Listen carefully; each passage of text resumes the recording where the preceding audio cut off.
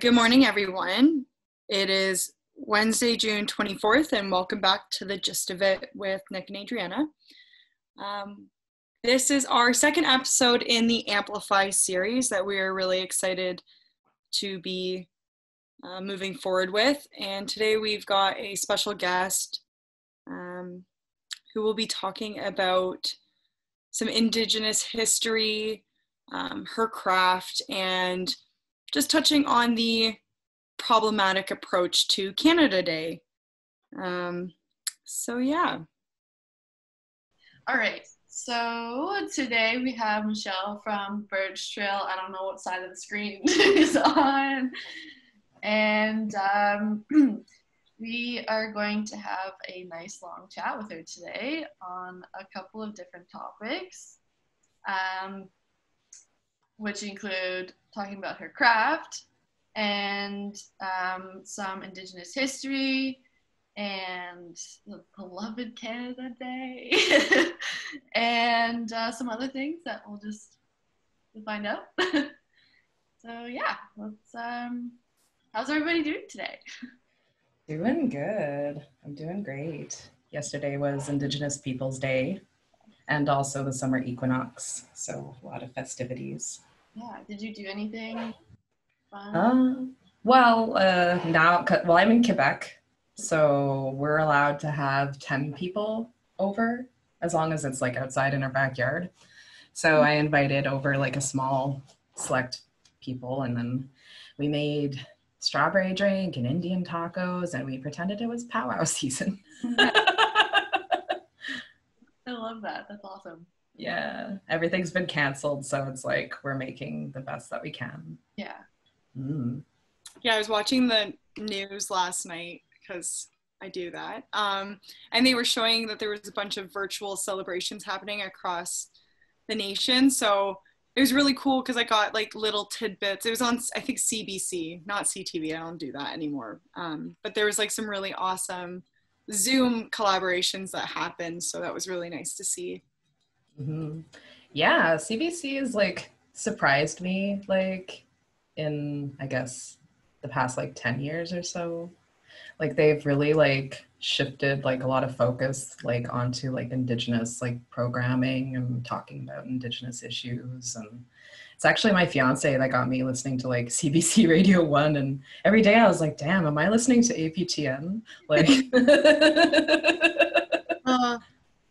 yeah, honestly, it's like raw and filtered news source. Like you actually get what you need out of it. It's not like this hyper politicized emotional crap that you don't know what's true or what's just something to catch people's attention. So it's been really refreshing because I live with my parents right now, and my dad was the one that was like, I'm done with CTV. We need to find another outlet. I can't do this anymore. So we've been watching CBC. It's been great.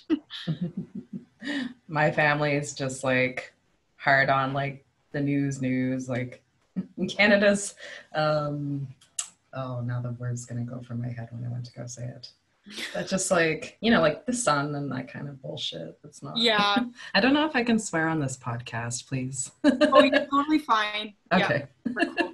I'm like, if not, there might be like a lot of beeping. I'll try to hold myself. Yeah, no, that's totally cool. But yeah, well, you said this is supposed to be like your Canada Day episode, right? Yeah, that's cool. Yeah, it's we're gonna release this one this week. Okay. Right? Am I wrong? Am I right? We could do either. Whoever's listening to this doesn't know what this week means, so it doesn't even matter. Yeah. It is the 22nd of June. I'll just put it that way. We have one holiday coming up here in Quebec, which is on Wednesday, which is the national holiday of Quebec. Oh. That's a fun thing. Here's something interesting, because I assume I don't know if you're following a lot of Canadian or American or just kind of like a mix of it. But if you're in Canada, so I grew up in Toronto, and I've been living in Montreal for like 10 years now. So Quebec has its own national holiday, which when it celebrates the colonization when the French came and whatever. But it's on the 24th of June. And in Quebec, on Canada Day, on the 1st, there's this lovely phenomenon called Moving Day, where nobody celebrates Canada Day here. Well, okay, I'm not going to say that because some people do. And we have like stuff that the government and the municipalities do. Yeah.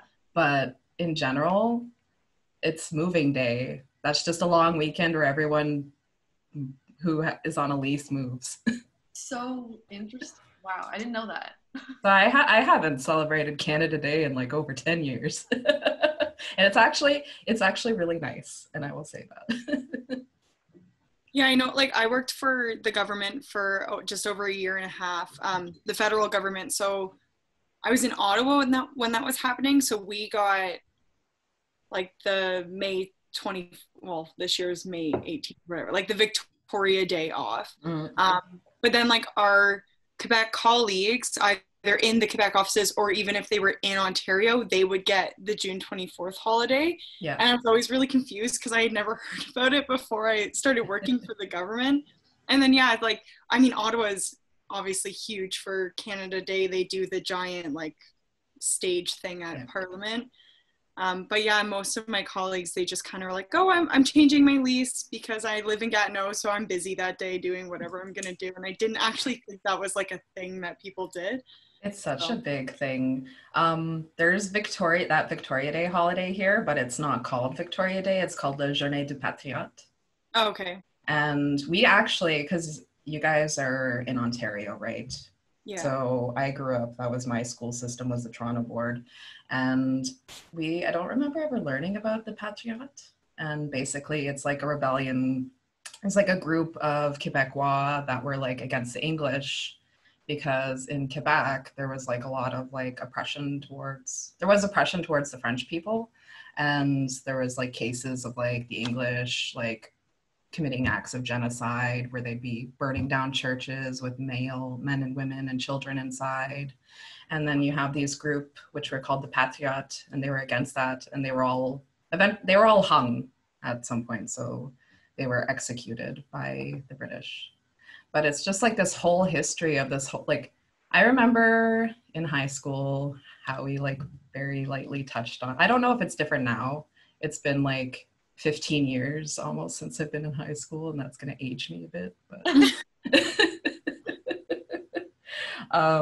I just remember it being like the English came, and then there were some French people here, and then like the plane to Abraham, and we beat them, and we're nice enough to let them stay here and stay in Quebec. Yeah, I think that's what we learned. I don't know. They were supposed to change the curriculum this year, I think, and now they can't. They've been trying to change the curriculum for years, and it's like there's still so much problematic stuff that comes out of like teachers' resources. There was something I shared in my 41-day project, and it's like, because I did this project like 3 years ago, so it's very like it's recent, and it was a new teaching book, and it said like, oh, the English inhabitants came and like the native people are just like, sure, take all this land. And and it described them as belligerent, like the belligerent natives. And it's like, how is this still in the curriculum? I was very lucky that I had a history teacher in grade 10 that was just kind of like very lightly touched on it. And they're like, oh, day schools, like boarding schools. And they went and they learned how to be like westernized, which is such like a bizarre word in that sense. But then there's all this whole history on Quebec and like the French, because the French have been here, like they came and they settled here like way before the English. And it's a huge history that we don't touch on. Yeah. And especially like, because it's like, while the Quebec people are still like have been oppressed by the English, they have still like contributed to their own oppression, like not to their own, but like to Indigenous oppression on the East Coast. So yeah, because they've become this like separation of the rest of the English, and it's weird. And I don't know, there's like this entitlement that I feel like is just never gonna go away.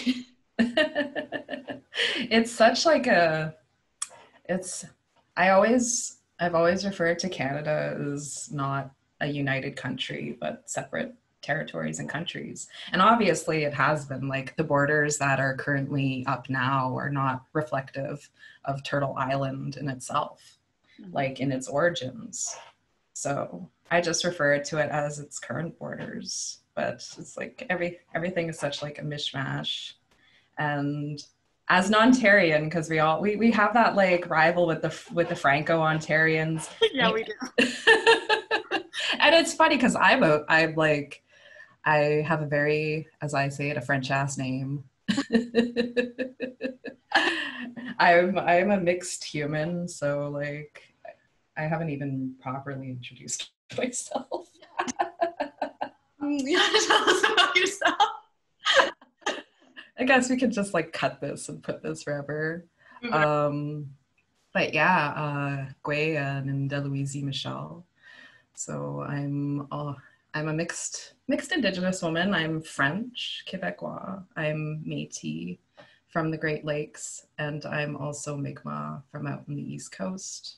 And I'm also Irish and Scottish. I've got quite like a big mix in there. Oh. My last name's Beausejour. So growing up in Ontario, I got like, nobody could ever pronounce my name. I was afraid I was going to pronounce it wrong because I didn't. For the longest time, I haven't been able to figure it out, honestly. That's okay. And the funny thing is now that I live in Quebec, and if I say my name with an English accent, because that's like how I've been raised, people are just like, what's your name? And they'd be like, Michelle Beausejour. And they'd be like, Misha Bourgeois. And it's like, why are we doing this again?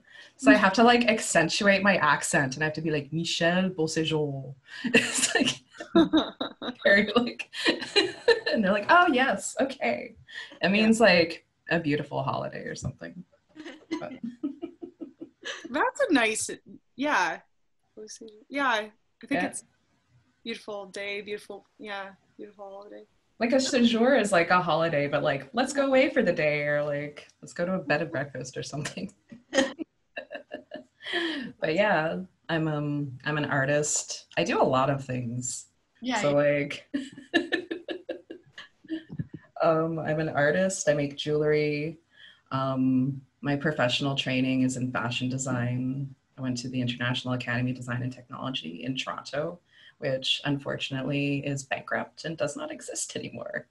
But if you're going to go to private post-secondary, please double think about it. That's my like stories about, like I know someone right now who's trying to get their real estate license at a private school and they're shutting down in August, and he's like, yeah, I'm not even half done, but I can't do it anymore. So, yeah. And it's really shitty because once the school goes bankrupt, your diploma's not worth much of anything. And you can't really get like a provincial equivalent through, like when you get it through a private school. But what I learned is it's mostly your portfolio that matters and your experience in my case. How long was that program? The program was 2 years. So it was like an accelerated course, and then halfway through the program, things got shut down. We were supposed to have a class action suit. That never went through. Fashion design students. It was like the early 2000s. Like I finished in 2006. And then I moved out to Montreal in 2008. What made you move out to Montreal? First it was a boy, and then I stayed for the city. You'll get like a lot of people that come to Montreal. Montreal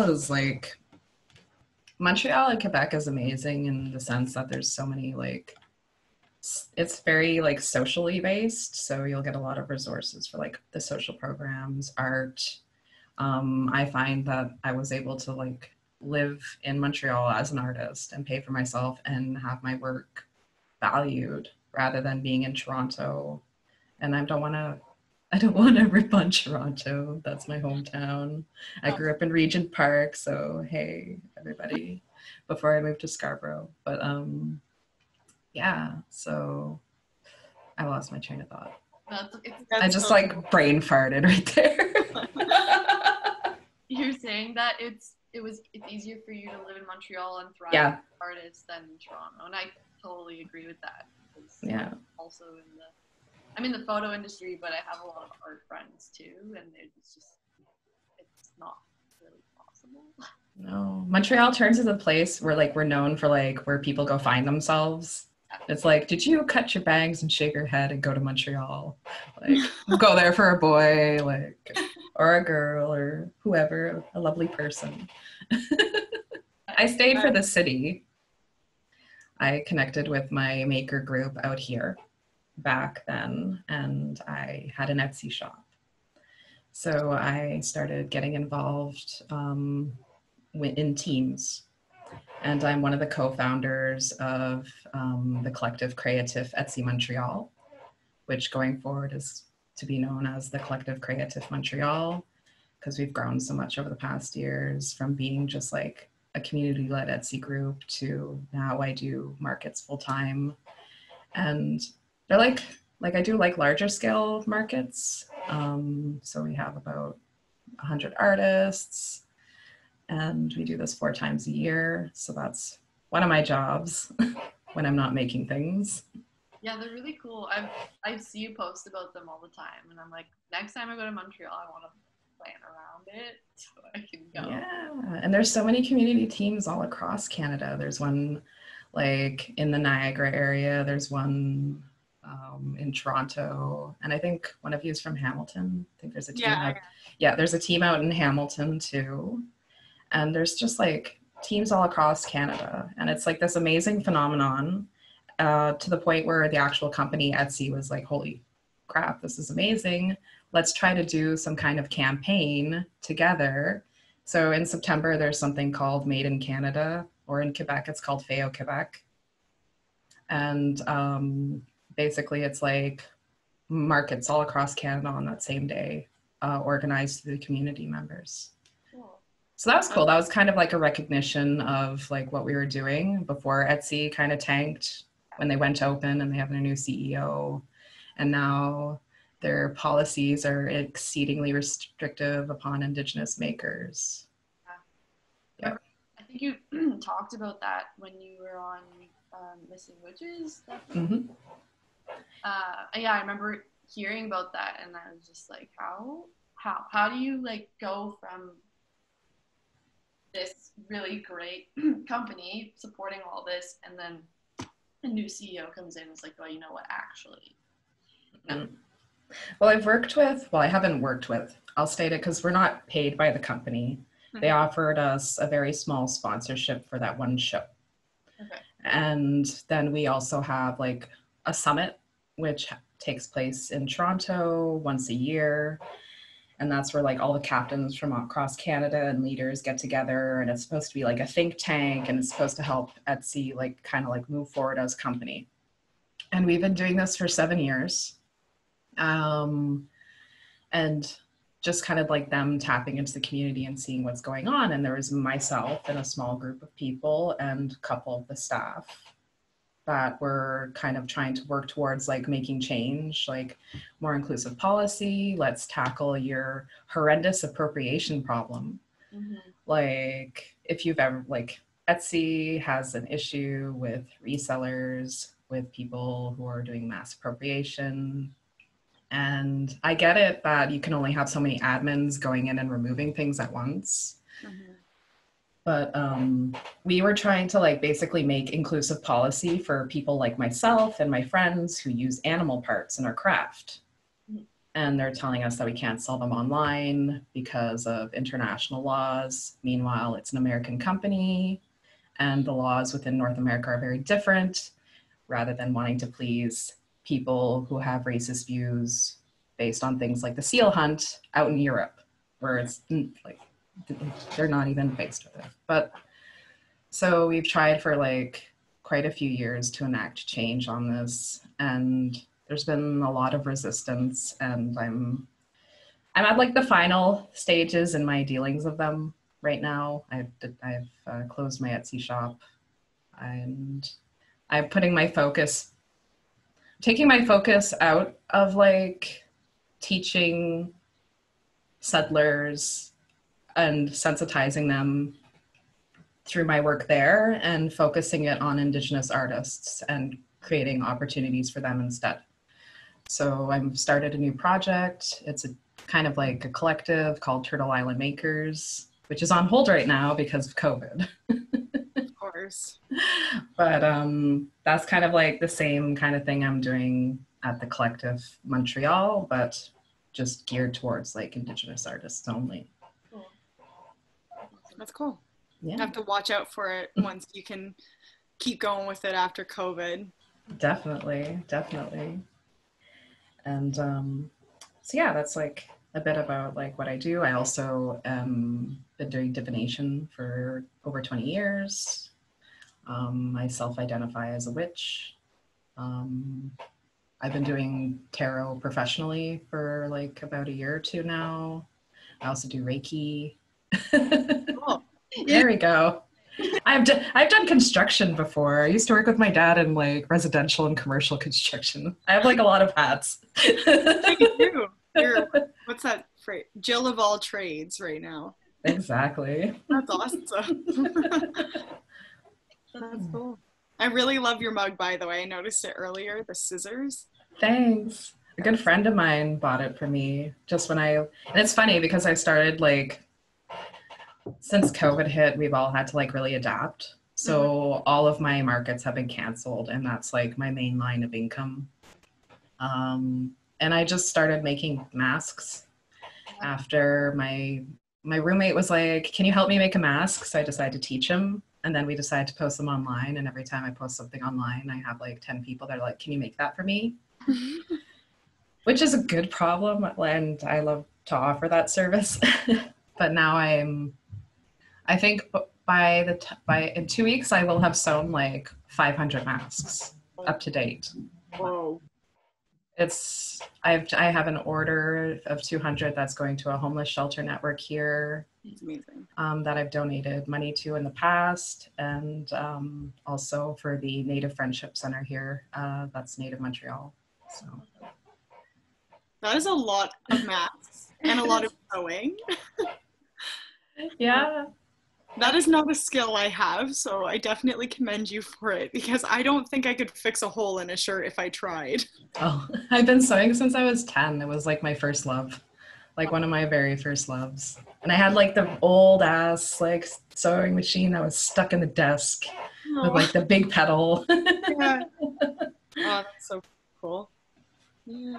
But yeah, we wanted to talk a bit about like about Canada Day celebrations, I think, and also like a little bit about how people can acknowledge and what they can do.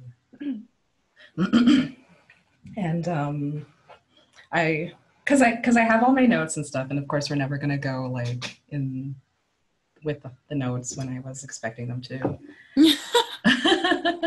But there was one phrase that I wanted to throw out and just like kind of for your listeners to like sit and think about it. And it's just, that was the very first copy of the Indian Act. And that was in 1880. And one of the things that I've always stuck out, and it was one of the first things I shared in my 41 Day project, was the term person means an individual other than an Indian. And that is how it's stated in the first copy of the Indian Act. And we want to talk about like the origins of Canada. We want to talk about like this kind of thing and celebration. And it's like I've gathered like some from various sources, because like my personal opinion is always gonna be like, there's no way in hell you can celebrate Canada Day. Of course.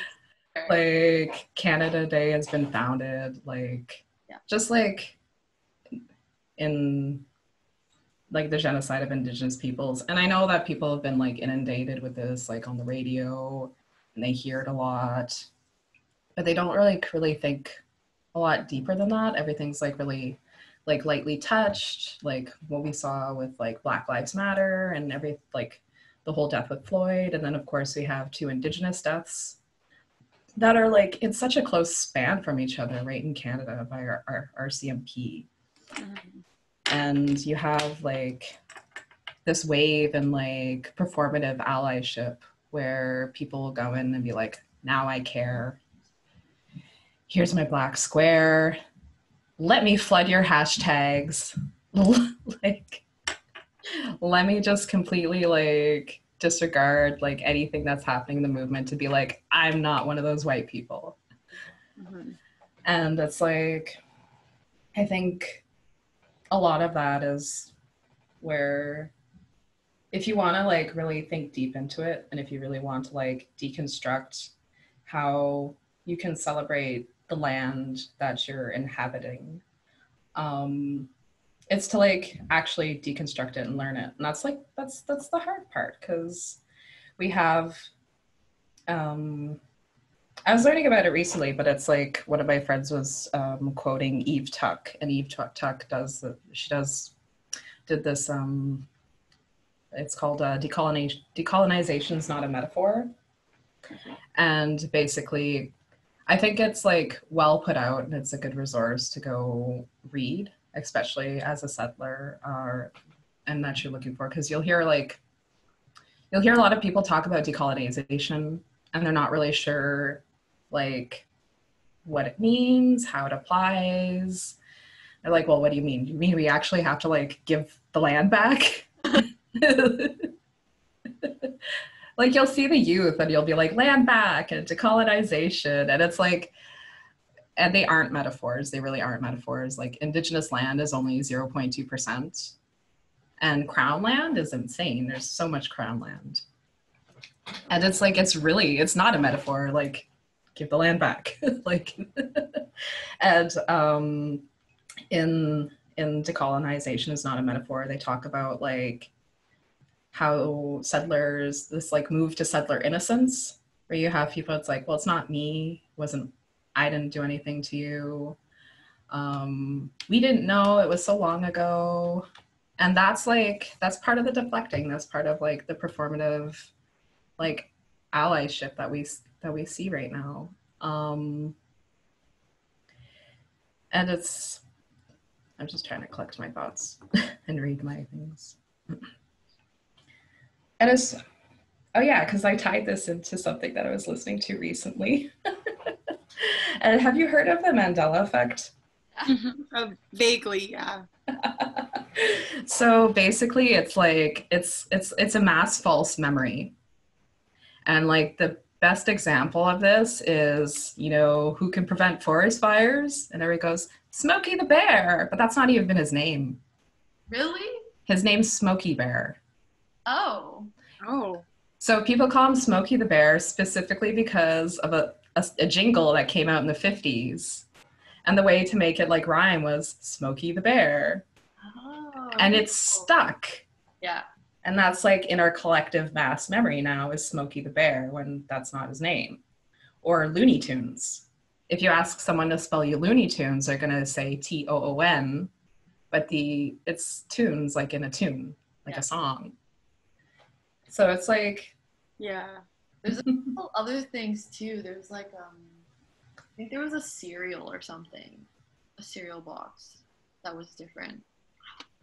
If you Google it, there's like, just Google all these different things. It's really interesting.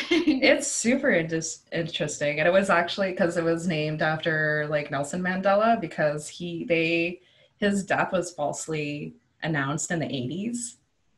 And of course, he spent like a lot of time in jail. So there wasn't really, media was very different at that time, as we all know. Yes. So when they actually announced his actual death, like in 2013, some people thought he was still dead. Yeah. They're like, wait, what? I thought he died back in the 80s. Like, oh my gosh. Oh my God. I didn't even know that was related to Nelson Mandela. Like, because I feel like if I asked my parents, my mom would probably assume that he died in the 80s. Yeah. That's crazy. That's so weird how we can just like fabricate a story and it becomes like this memory that everybody has.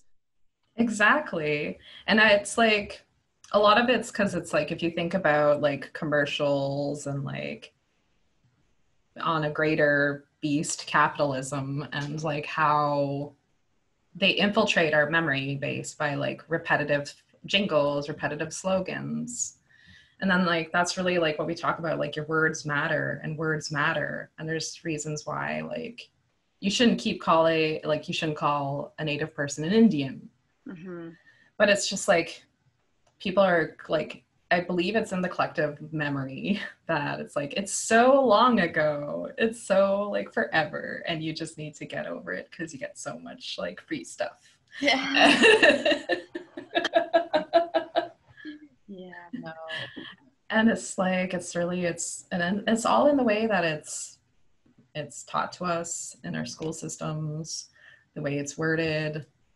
And like, I don't know, I made those two connections like the other day when I was listening to that podcast, and I was like, damn, like this explains like a lot of like where settler innocence like gets its origins and where it's coming from, and like just from that repetitiveness.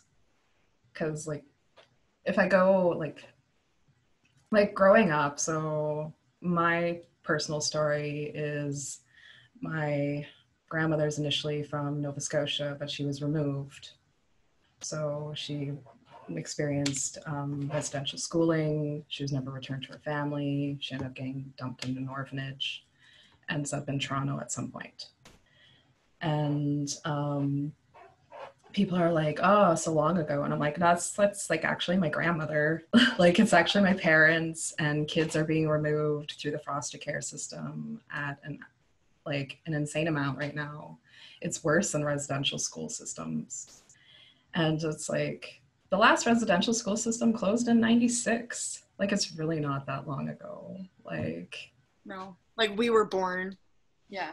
Like, because we were 95 babies, and I remember the first time hearing about residential schools, I was a teenager. I couldn't tell you exactly how old I was, but I was blown away that they hadn't fully closed until I was almost a year old, if not a year old already at that point. And it was just like, or even talking to my parents, like both my parents were born in the 60s. And like my parents are learning a lot right now, and just like they never knew, like they just had no idea. And they were like, I don't understand how we didn't learn this in school, or how we didn't see it happening beside us. And for my dad, he moved all across. I think he lived in like 9 locations before the age of 15. So like he was in Winnipeg at one point, all through Quebec, and he just has no recollection of any of that happening because they were just so quiet about it. It was just happening under the radar. it's so true. And it's like, both of my Indigenous grandparents died before I was 10. So my grandmother, who experienced the worst of it, I would say, she died when I was 6. She was only 52. From what we understood, it was from a loss of circulation to her brain. It could have been a lot of like other underlying problems. Like, she was like, from what my mom told me, there was a lot of like very obvious signs of abuse. She had iron marks on her back. There was like a lot of her, like growing up, she instilled in my mother that we're Indians, we need to be proud of that. Like, but not like, there's no grasp on where she's from, because that's been removed, like violently removed from her. And it wasn't until after she died and after my grandparents died that we started doing like our own like family research, and just kind of like, okay,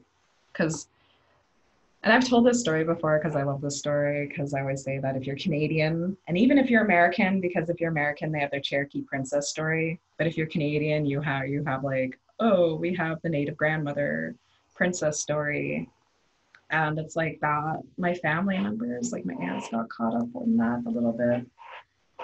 And so it's like, oh, it's a chief's daughter, whatever. So I went into our lineage, and I was like, well, this is where she comes from. This is where it stops.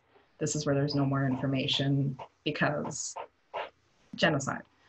And then going through on my grandfather's side, which was her husband, and then we like looked into his Métis line, where he comes from. We come from both the Great Lakes, from Lake Superior. Then part of our line splits out to the Red River.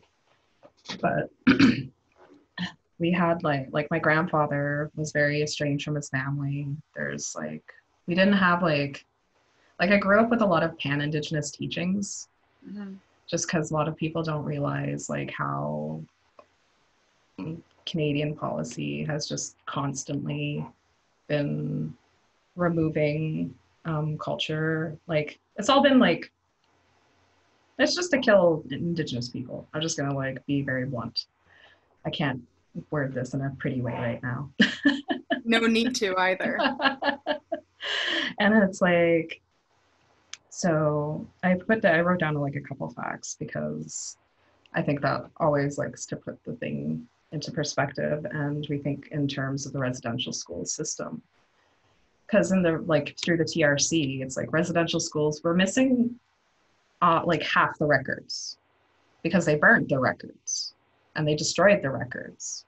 So this wouldn't be found out. And they're still finding like mass grave sites and things like that. So at the end of the TRC, the numbers were too high to even come up with a final number. Like it's not even an estimated final number.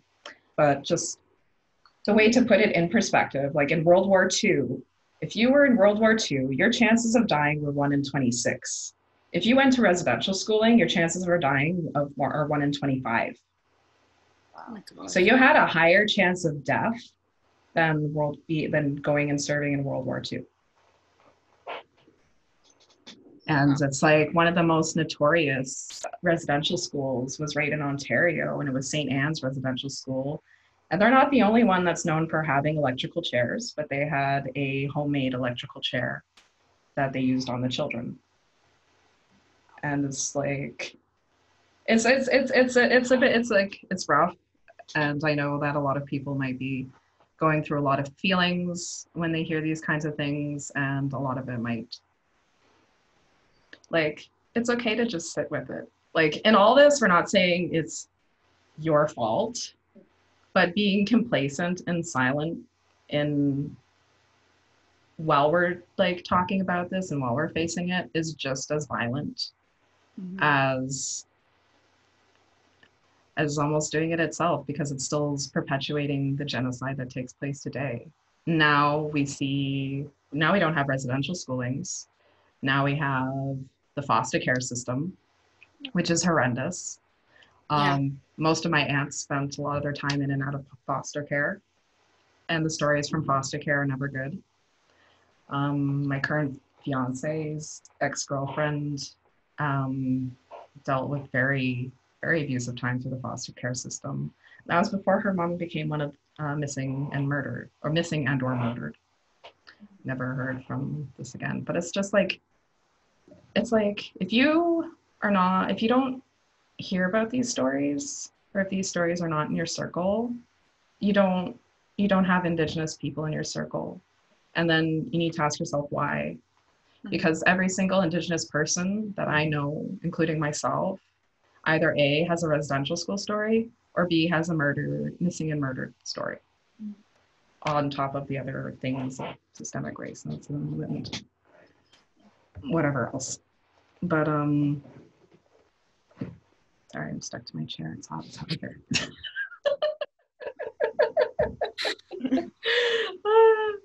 And it's just like, that's how we're looking at through the past. We have things like the potluck ban, which bans ceremony, because people don't realize that ceremony was banned up until the 50s, and it was later in Quebec. So that means we can participate in our ceremonies. We couldn't make our crafts, because that's literally like part of like ceremony too. Can make crafts, can make regalia, can be seen with this. If you were caught, you'd have all your stuff confiscated, and then you might find it in a museum. But so there is that. And then we're going forward, like, and where we see this now is specifically still in the dispossession of native land, like we see with the building of pipelines. Yeah. And like 0.2% is native land. We're at the moment, and you have to build a freaking pipeline right there, like right through there. Like, I'm not gonna like even talk about the pipelines in the first place. Like, it's a whole other can. It's a whole other, exactly. Yeah. And it's in the it was in the Missing and Murdered Women are the final report, because we've had a lot of commissions in Canada. We had the TRC, which had 96 calls to action to the government. The Missing and Murdered final report, 231 calls to action. So this like went up, and like it's just like even decimated the TRC. And one of the things that is like one of the biggest problems of this is man camps. And if you don't know what a man camp is, it's basically an encampment where pipeline workers stay while they're building a pipeline.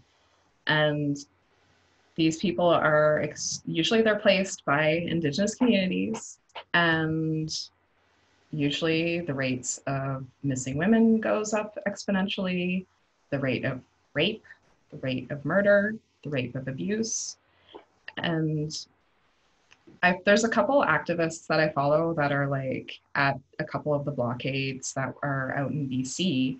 And if you follow any activists in your circle, they're just like, they're constantly being harassed every day by the RCMP. They show up to their encampments, which is on their land, first off. So they're just calling up, doing checks on them to harass them. Recently, there was one of the pipeline workers, and this person was sharing a video on their Instagram. This pipeline worker stole her truck and drove it into her house, like into like this pole that was there. And then it's just like, this is all like on video that she shared. And the guy is just like irate and belligerent, and like nothing's being done about this. And we had so much momentum before COVID. Yeah. And now, since COVID, it's just like any momentum that we gained is now lost. And this news is nowhere on people's minds. No. And it's like, I've had a few friends come talk to me, especially like other settler friends, and they're just kind of like, where did it go? Like, there's no, like, I don't see anything on Black Lives Matter anymore, and I don't see anything on Indigenous, like sovereignty or rights or like any of these movements. And I'm like, you're following the wrong people. You're relying on your news to come from like the dodo, and you want it to be like, look at how cute this is. There's like this happy animal like that was like nested in a pipeline or some fucking bullshit. I don't know. Oh my gosh, the dodo. I see their articles on Facebook, and I'm like, no, like this can't even be a thing that I'm seeing right now. Oh man. Like some of it's so cute. Like I like the little animal stories and shit like that. But it's like I just see people are relying on news to be pre-shared before they go in, and then they share it, and they're like, "Here's my little badge I cared for this weekend, and now it's over."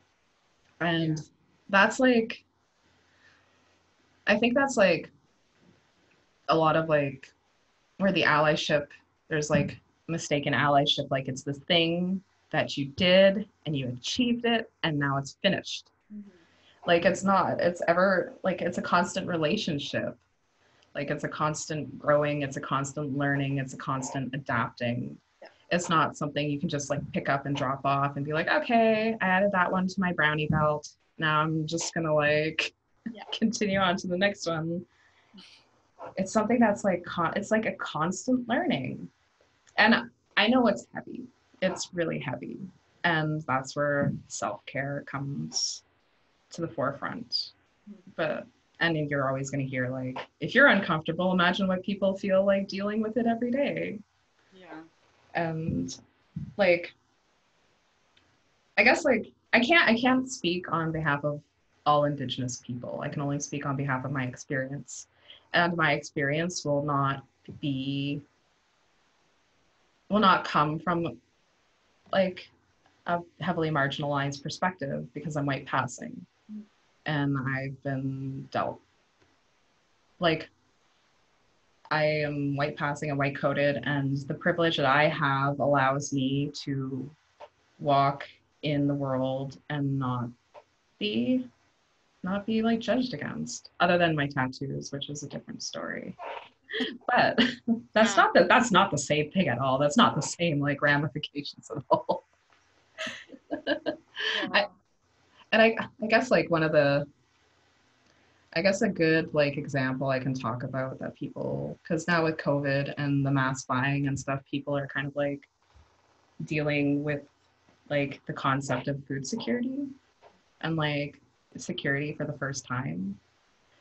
And it's like people don't know how to deal with it. Like when they went and bought all the freaking toilet paper, like all the hand sanitizer and Lysol wipes. and then the increase in bidet commercials everywhere. Like, you don't need toilet paper, just get a bidet. Yeah. Yeah. That was a wild time. Yeah. And it's like, these are just like few examples of like things Indigenous people have been dealing with like for a long time. Like back during all the potluck bans, and basically Indigenous people weren't allowed to leave their reservation unless their reserve. We're not Americans. They weren't allowed to leave the reserve without permission from the Indian agent, and the Indian agent was someone assigned from the government of Canada. So obviously not an Indigenous person. Why would you do that? So you get your permission, and of course, because of European patriarchal society, it usually only fell on the men that would be allowed to leave the reserve. And where was I going with this? So yeah, so it'd only be men that would be allowed to leave the reserve, and it'd usually be the hunter stuff, and that's kind of like how they keep their ceremonies alive. So then you have like women who, in a lot of cases, a lot of Indigenous nations are matriarchal, or if they're not matriarchal, if they're patriarchal, women are held in high like regard. Like they're held on councils, the ones that make decisions too. And even then, if we like go back and want to talk about language bases and things like that, like there was no word for like men and women. It's just like the people. So like we never felt like there were no like binaries, basically. So you have like women who are very used to like having like a lot of say and being regarded in a high like manner, and then you have the men who can only leave reserve and preserve their ceremonies, whereas women are not allowed. So that was up until the 50s. Wow. But sorry, I lost my train of thought again. Help guide me. No, you're honestly, it's like I feel like I'm going all over the place. But it makes sense though, because it flows, and each idea you need to continuously like make that information concrete in our minds. Like for me, you're just, first of all, you're a bit full of information. I'm still learning as much as I can, but it's just, that's the only thing I ever learned about Indigenous people in high school from my memory was in grade 11 religion. We went to Catholic school. It was called world religion. So it was everything but Catholic. And there was a whole unit on native spirituality is what it was called. And I just remember being in awe of like women being in such a high place in their communities, because you don't hear that in other religions. You don't hear that in normal society on a daily basis. And it was just like this really small snapshot, and that was it. That's all we got. And so it's just, oh man, I love listening to you talk right now. It's like, oh, that goes into another beast, like the New Age community. I'm someone who identifies as a witch, and like I don't know if I think I'm moving away from the term pagan. It's like growing up, like people, because I'm white coated, people just the first thing they're gonna be like, oh, like, yeah, sure, you need it. Like, sure. Yeah. Okay. And then they'll go, but wait, how much? It's like, I don't know, genetics don't work in percentages. That's pseudoscience. I'm not even gonna get into DNA testing and how that's like not based. Like you can't scientifically base that in it. Anyways.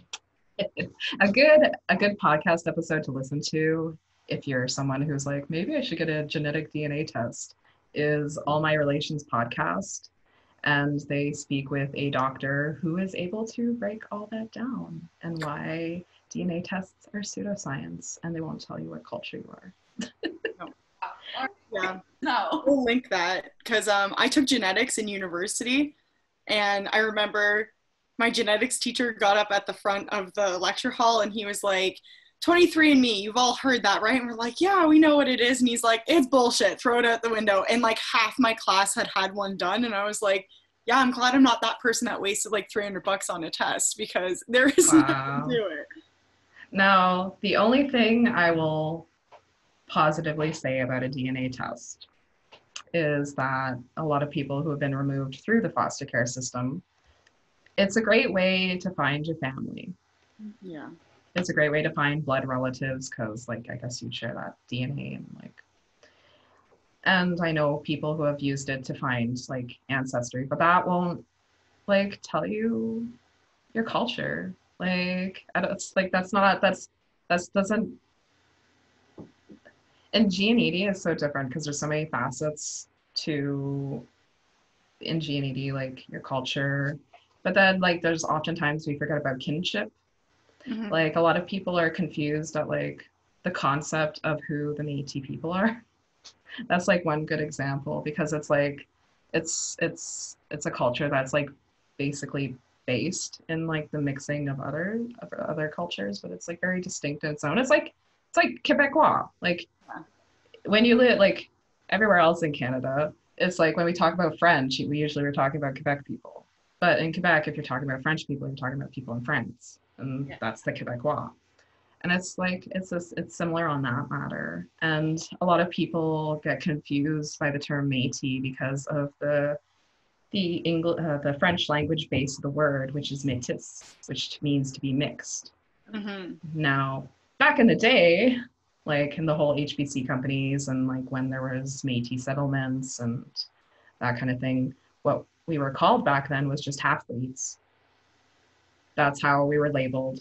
Half-breed communities, half-breed children. And it's like, that is just another example of genocide and how they want to like rip like Indigenous people away from Canada and North America. Mm-hmm. So it's like all in like different policies and things enabled to just like remove Indigenous people, like blood quantum.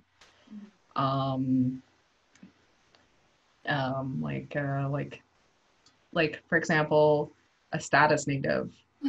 We always assume like that's going to cover everybody. Inuit people are not status Indians.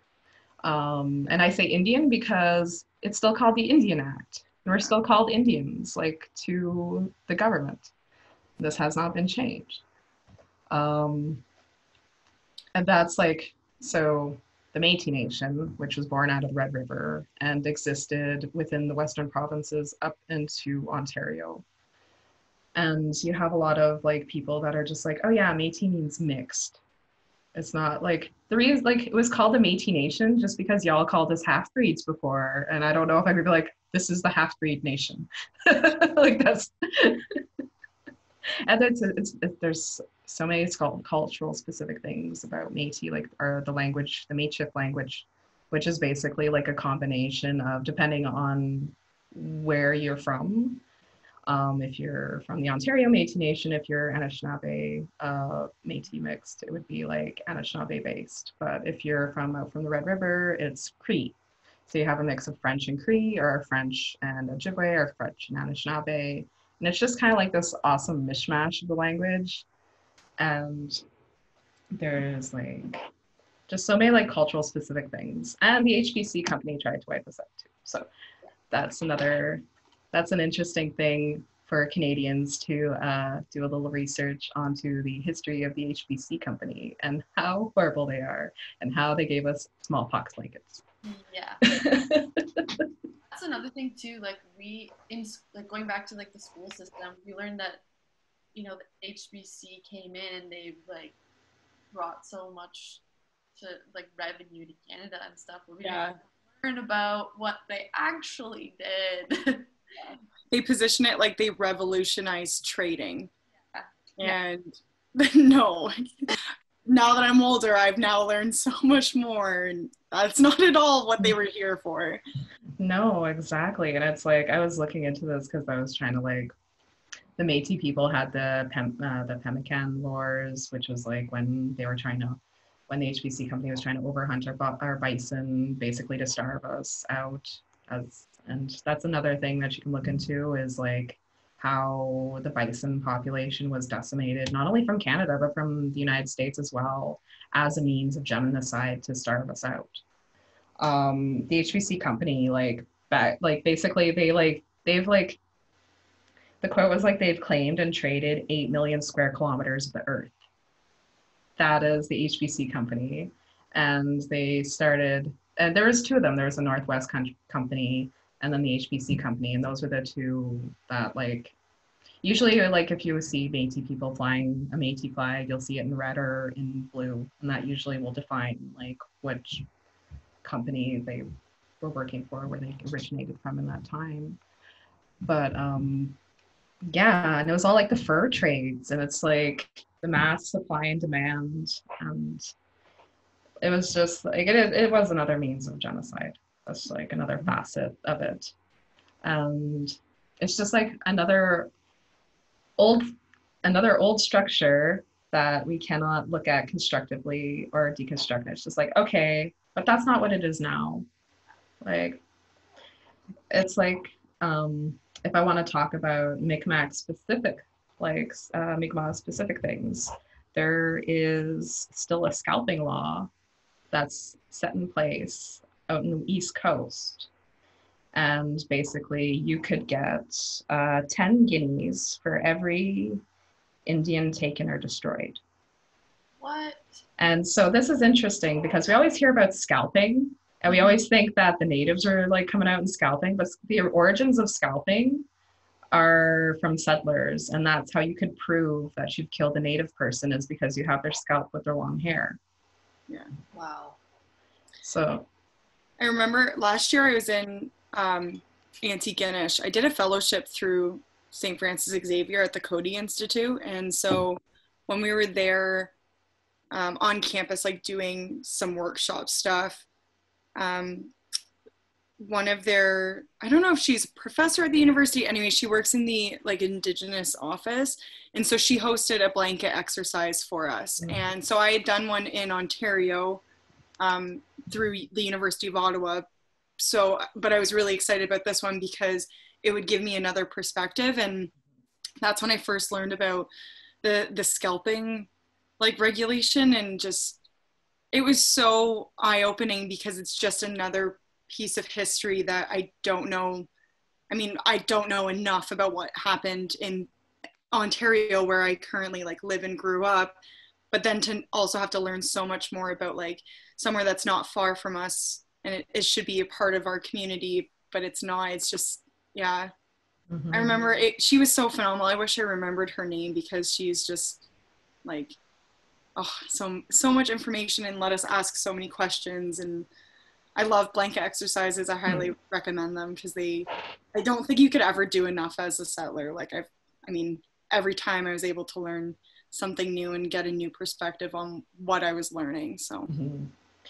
There's like an amazing, like, I'm not going to say an amazing thing coming out of settler colonialism, but it's called unsettling, because you'll have the mistake of like, I've heard like in the mouths of a lot of settlers, like decolonization. How can we decolonize as settlers? And I'm like, you can't decolonize as a settler. That's called unsettling.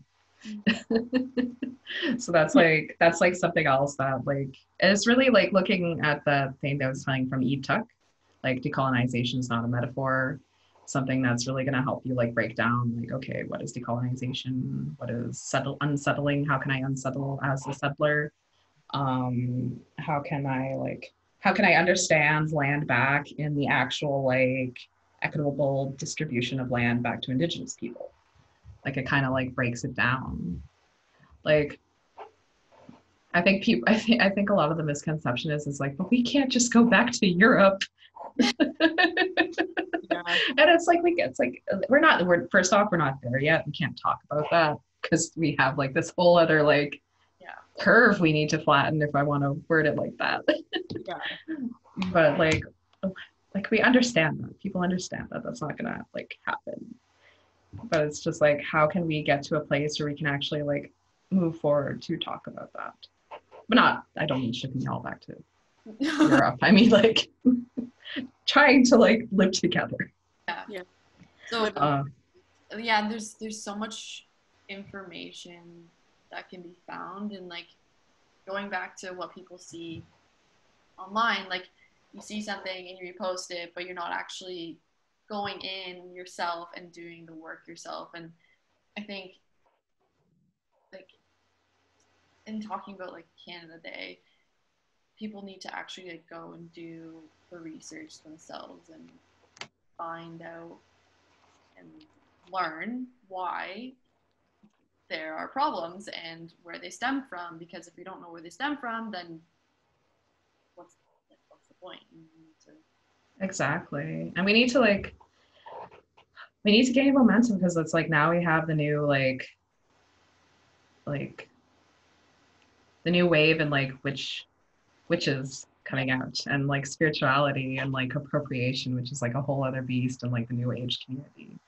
And that's like it's like now in recently like sage and smudging, like just the term smudging has like been popping up so much. And it's not something that it's not like I've been a witch for like over 20 years, and we didn't hear about smudging back in like the early days of witchcraft. I think it's something that's like new.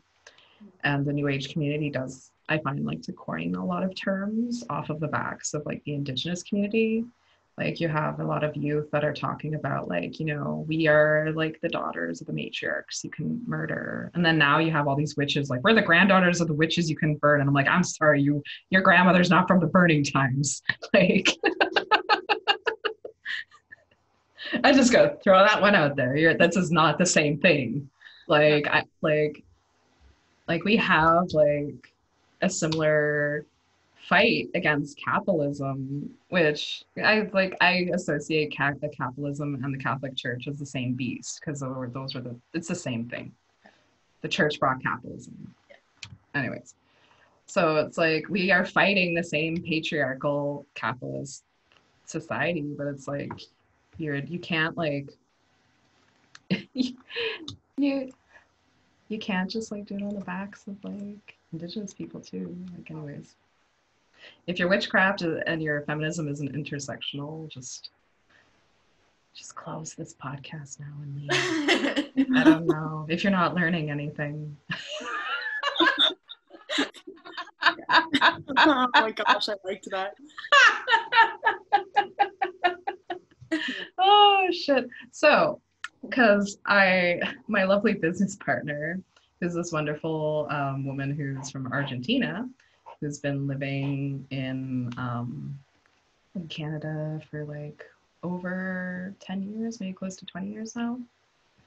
Because you sent me questions before we started this, and it was like, how can we celebrate Canada Day? And I'm like, we can't. Yeah. It's like, you can't. So, but I know that Canada as a place provides a lot of opportunities for people. So I decided to reach out to my business partner through my markets and be like, hey, can you tell me your opinion as a person who's immigrated here? How can you celebrate Canada Day? Yeah.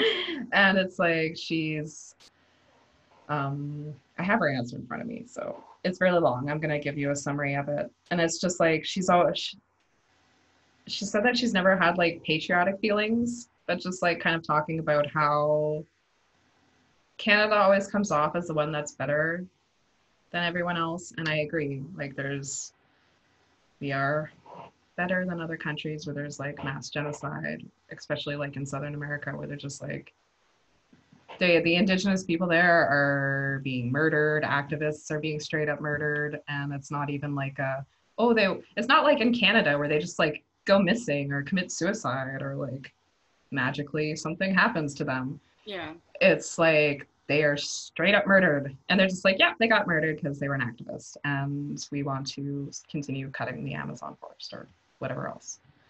But so like I really get that. Like I get that Canada stands for great things for a lot of people who are coming from like very marginalized places, very war-torn countries, and that it can provide opportunities for them, and that like how Canada's become this like multicultural beast. But I find I've been listening a lot to, and I will recommend her as well, and it's Marisa de la Peña. And she is someone who's working on a project called Not Your Ancestors. And initially her expertise is appropriation within spiritual communities. But like it all intersects at some point. Everything is like that mass beast. That's like kind of like the whole concept of like, you know, like that manifest destiny, like let's completely wipe out like North America of their indigenous populations. And I just had like, because we were talking about the mass memory loss thing. And I was just kind of like, we were talking about how words and things are important. And especially like when it comes to like the noble savage and how we've been depicted as like the noble savage who lives like in a wigwam and that's it. But people don't understand that there was that when Columbus landed, and first off, Columbus never landed in North America. He landed in Bahamas. Well, he got lost. And it's like, there was mass empires there, like mass empires. If you look at the Mayan civilizations, the Inca civilizations, they had huge societies. They had their own like aqueducts and shit like that. Like it was like their whole like farming, like, and we're always like painted in the idea that it was just like a bunch of naked people around a fucking wigwam.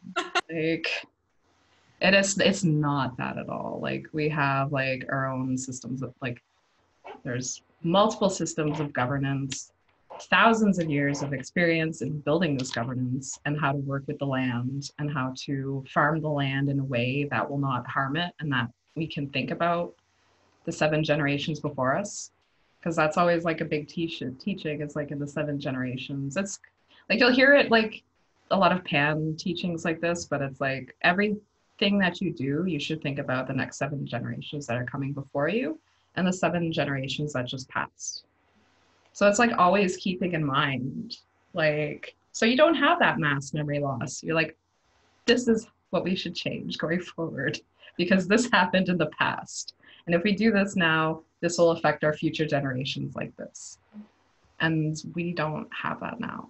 Like that's something that's completely gone. And now we're painted as like naked people around a fire.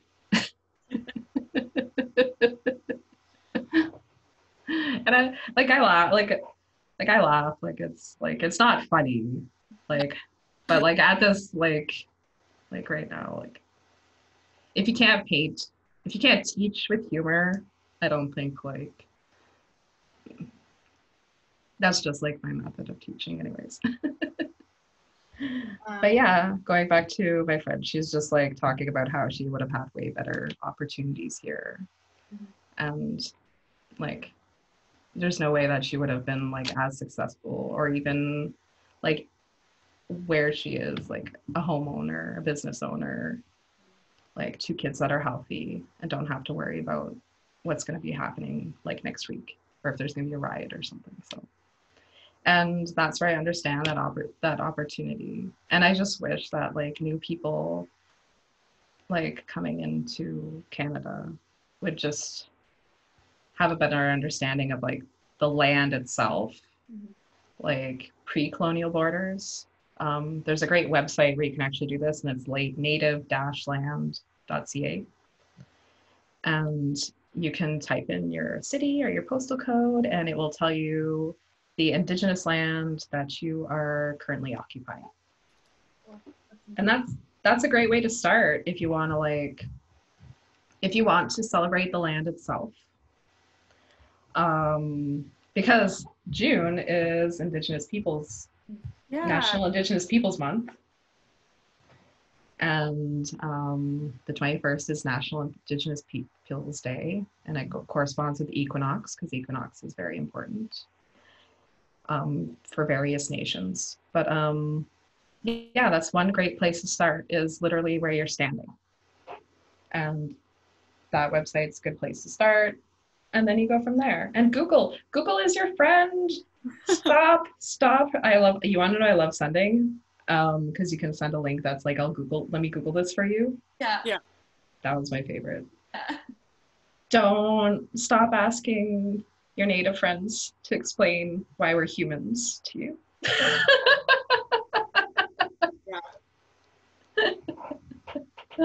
Yeah, in this case, Google is your friend. Google is your friend. And just like deconstructing, another place you can start is just deconstructing the views on how you think a native person should look or act or be. Just because and a lot of this is influenced from early colonial times, where you'd have painters that would come over and they'd cherry pick who they wanted to paint. Mm-hmm.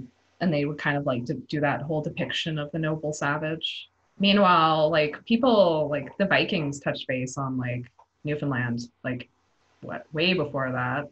You have Jacques Cartier, Cornwallis, and all these other people on the East Coast that have been there for a while.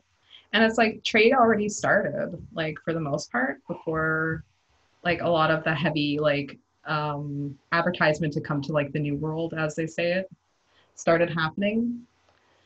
And so you'd have people would be wearing top hats. You'd have a lot of gender fluid people, and people don't like that.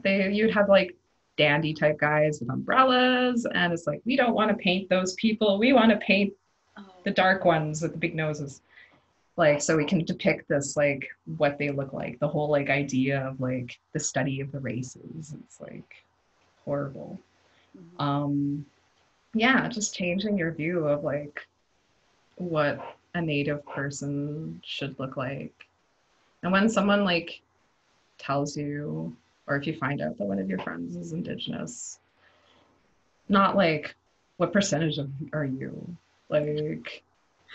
Which grandparent? How long? All these kinds of things.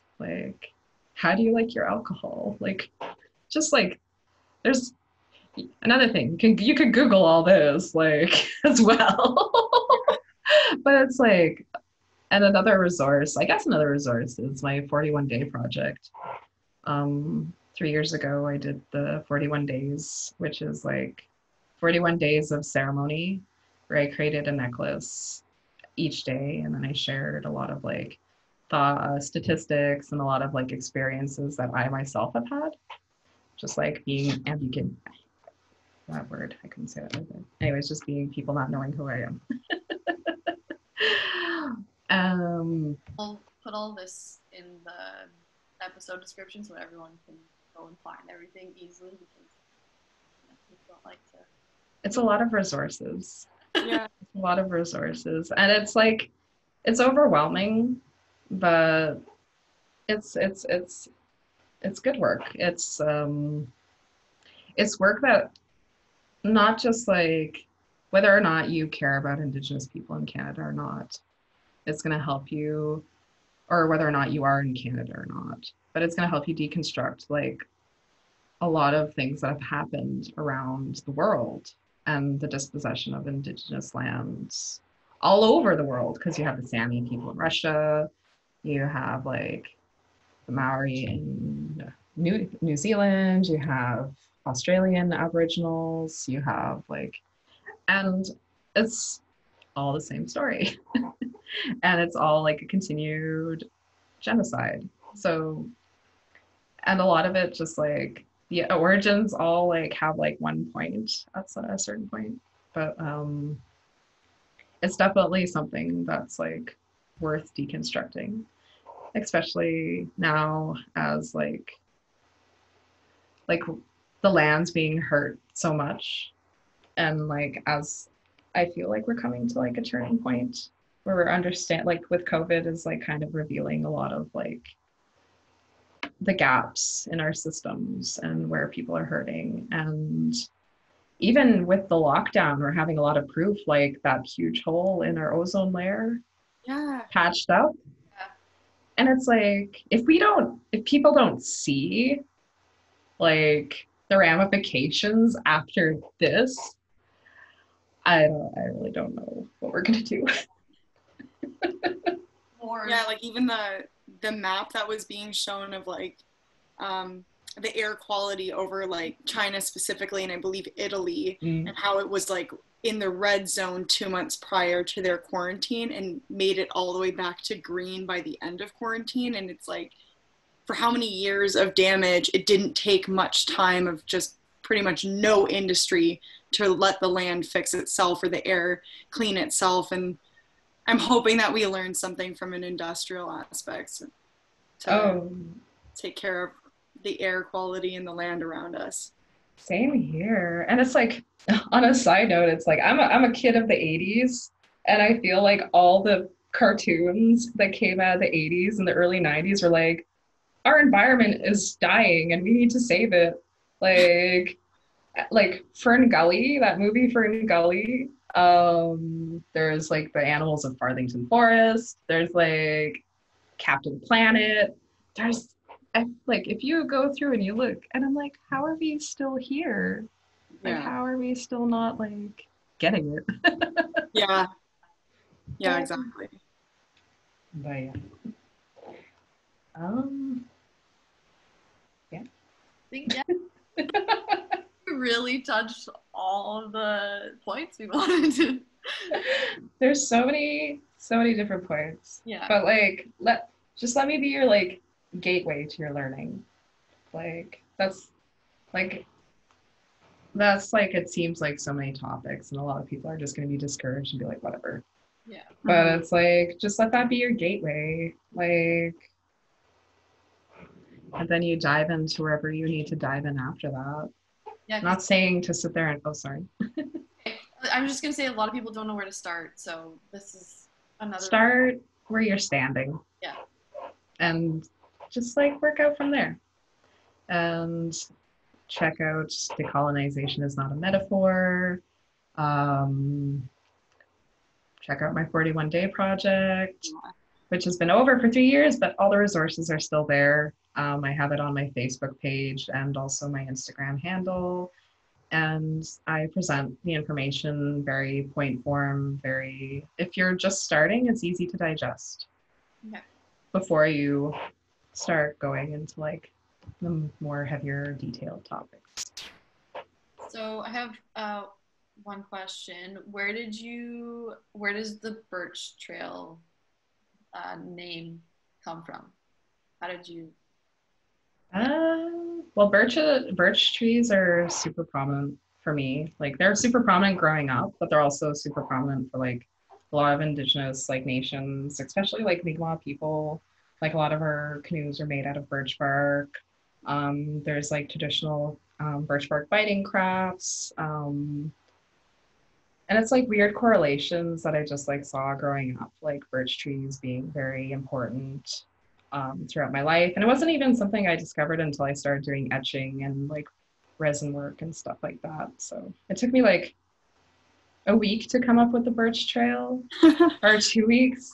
And it started off as something like on the birch, like a really long name. And then I just like, I put it down to the birch trail. And I always get the question like, is my name Birch? And I'm like, I wish. That's a cool name. Like, I wish my name was Birch, but it's just Michelle.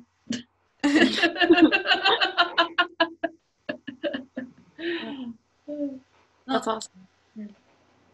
Yeah, I've been doing the Birch Trail for 7 years now, but I've been doing like resin work for almost 10 years now. Okay. And that's like my main thing that I'm doing right now. Yeah, and you do all of your work is so so pretty. I just want it all. I do like it's like a mixture of like medicines, like traditional medicines and plants, and I use resin to preserve them. So I always just my slogan is like another way to wear your medicine. And a lot of people, and it's really funny, like because we talk about like how people try to engage with Indigenous people and they're not realizing like something that they could be saying as like a microaggression. Yeah.